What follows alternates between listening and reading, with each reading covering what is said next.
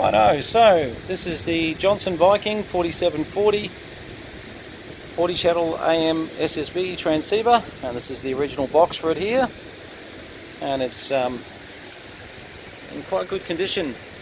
And this was the 4740-18, but this one is a 40 channel, which is kind of nice.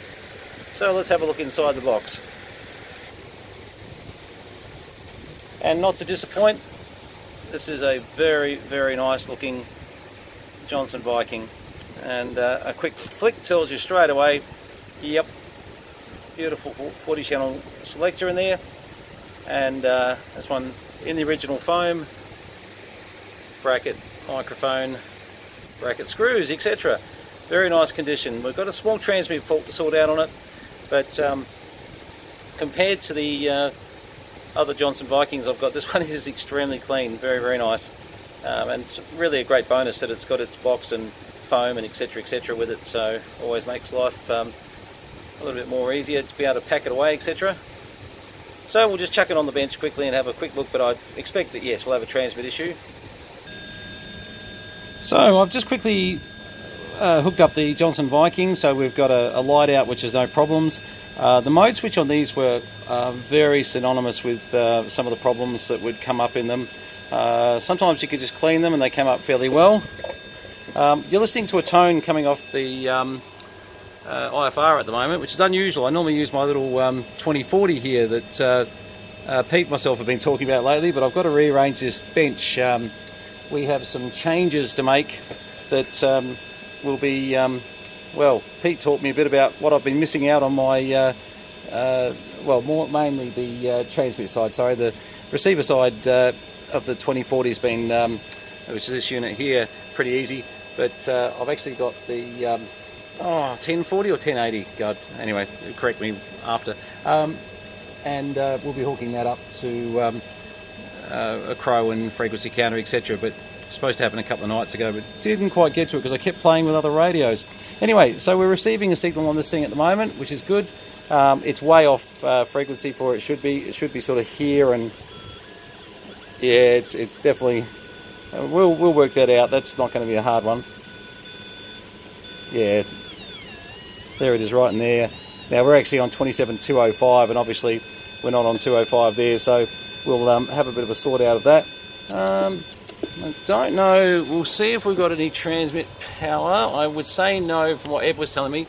And if you remember on the old Vikings, microphone in the back, 1 2 1 2, and as we see up here, absolutely nothing, which is fine. Often, don't laugh, but sometimes we can just clean these mode selectors and a lot comes back working that wasn't, even frequency issues like we've got at the moment. But we'll get this up and running over the next few days and come back to you with a bit of a finished product and see how it goes. And this is just one that will go on display, and you know, look, and as you can see, look, it's really tidy. You put a you know, LED in there, that'll just light up itself. From memory, that used to light up as well. And I'll show you the mode switch. Now look, I haven't tried this mode switch yet, but I will put money on the fact what used to happen on these is the little lights used to be your indicator, and when your mode switch was getting really dirty, this would happen. And we'll try it now, probably make a liar of me. There you go, look at that. See how I've lost lights there? Yeah, this was a very common problem. Now you watch me just crack it into place. There you go. So trick for new players on Johnson Vikings, you know, a big can of Electrolube. You know, I've still got some of my Dick Smith Electrolube, and trust me, that can get you out of a lot of different, you know, issues that seem like they're groundbreaking, just going to take you the rest of your life to sort out issues, but often they're not. This one, I've already noted a couple of things that, you know, I can see where a couple of problems are coming from, so we'll tidy those things up first, and then we'll have a bit of a look through. But fortunately, we did work on these back when I was a younger apprentice, and probably not the set you loved working on, but as you got to know them more, you started to understand that, you know, you don't just guess, you know, trace your faults through, have a bit of a look and find out. I've got a manual for one of these, so that's and look, that's a great starting point where whenever you're having a look at a radio.